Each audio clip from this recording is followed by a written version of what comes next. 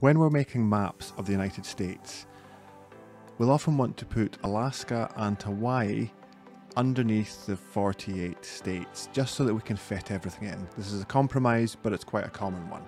In QGIS, you can use the geometry generator style to do this without altering the original data. So we're going to double click the layer, and we go to symbology and we click simple fill, because here we need to change the symbol layer type to geometry generator. You can see there's lots of choices, but geometry generator is what we want.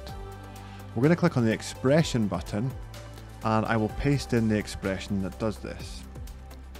You can copy and paste this to your own project if you want to.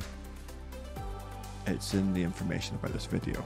So what's happening here is, in my data set, there's a column called code, and it's got the state codes in it. And this expression says when the code equals AK, do the following things. Scale it, and it's been scaled by 0.5, which means I'm making Alaska half the size. We're rotating it by minus 28 degrees. And we are also translating it, which means we're moving it by this many meters and this many meters south. Our data set's in meters. If it was in degrees, those numbers would be very, very small decimal degrees, but these are meters. Same for Hawaii, we're rotating it and translating it, but we don't need to scale it because we don't need to change the size. For everything else, we're just using its normal geometry, unchanged, and then the expression ends. So if I click OK and OK, we can see how this works.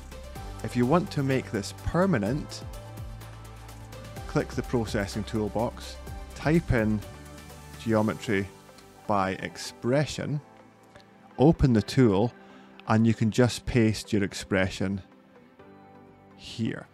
So if you want to alter the layer and create a new permanent layer like this, that's how you would do it. But for now, I'm just creating it using geometry generator styles. So have a go yourself if you need to do this, and you can edit any of the settings that you need to change.